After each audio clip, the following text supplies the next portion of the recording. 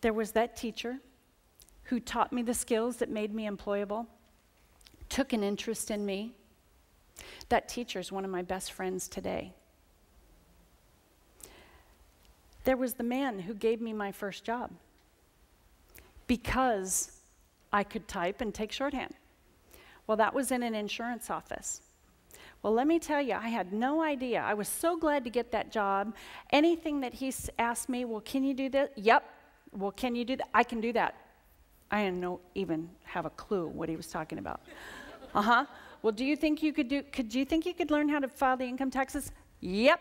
That's my best thing I know how to do.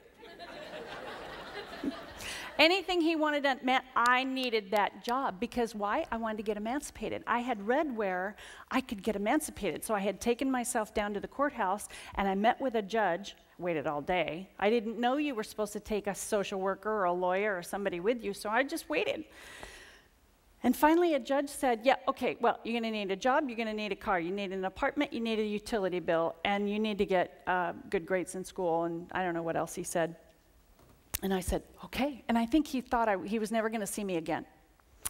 But I got that job. I saved my money. I bought a car before I had a driver's license.